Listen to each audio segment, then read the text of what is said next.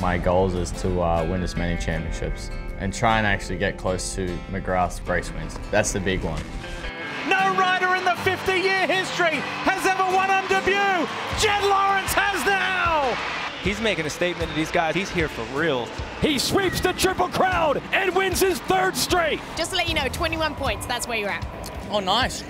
Situation I've been dealt with this year with leading the points for most of it and getting a good points lead. I think at that you got to look at that as like, oh, it was here, but then you lost it. So I mean, if we don't win it, is a bit of a disappointment. Don't let the world beat you down. The best is yet to come around. Jett has rookie things that he has to go through. Hunter had things he had to go through. And no matter what, you can never tell him, oh yeah, it's a neon sign on the side of the track that's going to tell you this is going to happen. You have to go through that process. There is no dodging it. And you just have to hopefully manage it.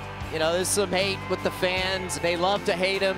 Jett Lawrence back on top. But you have to respect the guy's talent, and he's been through some bumps and bruises these last few weeks. But what's going to happen is if he's able to learn from those mistakes, it's just going to make him that much better. I mean, all greats have been booed in the past.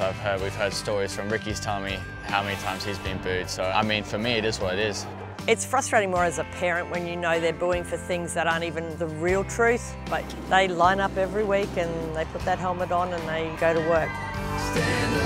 They threw everything they had at him, and he has conquered them. Like I said, we came in for business. It is the 20-year-old who is on the verge of changing the game. I mean, this guy is definitely a threat. He is the future of the sport. He's performing when he needs to perform. And that's what you have to do to be one of the greats.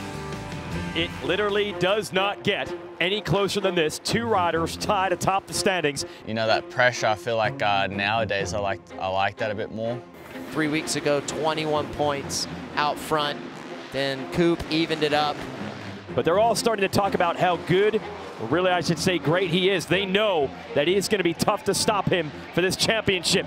Pressure clicks me into a different gear and really kind of gets you in a different mind frame than you normally do in competition. So I definitely say I'm a lot better than when I started, so yeah. He's the better one right now, and I'm looking at him to learn things off of him. And then in the real world, I obviously feel even more of a big brother role. I feel like responsibility, as every big brother should. Probably the one that comes to the top of my mind is at St. Louis when Barsha was coming up to him to talk. 180 corner. Is his brother ahead of him? Oh my goodness me, massive T-bone. He's going to be lucky if nothing's wrong with him. I just said, whatever you want to get, just hold your composure, don't give the media what they want. Hunter has either lived that situation or knows the right way to kind of explain it to me. Hunter's really mature and breaks things down and explains them good, so I'm pumped that they can go to each other, you know. When you think of the things you really have in life and guarantees, there's nothing really guaranteed except the fact that, you know, we'll always be there for each other. It's the Lawrence brothers, 1 and 2. The older brother, Hunter, over Jett. There is no way he's going to pass his brother. Wow. Well, he's made me eat my words. It'll be Jett Lawrence's 8th win this year. Jett Lawrence wins in Denver. His brother follows him home in 2nd. I was screaming in my helmet the first lap when it was him and I out front. I was so pumped. Unreal. I think there was history for brothers going 1-2, so yeah, I'll get that win soon enough.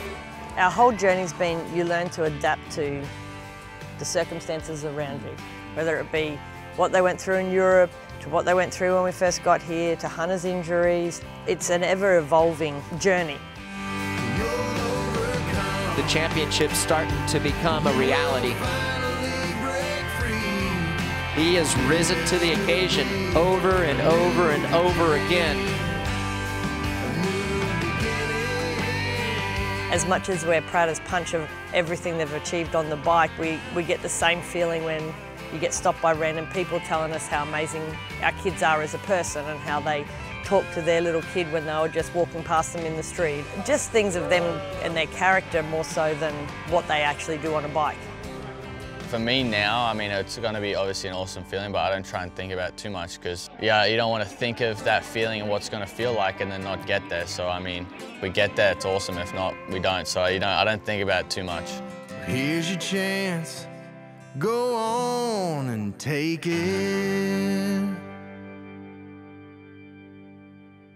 Hi folks, Lee Diffie from NBC Sports here. If you truly enjoyed what you just watched, you can get more news, interviews, and highlights by subscribing to the Motorsports on NBC YouTube page. You can get it all, so go for it.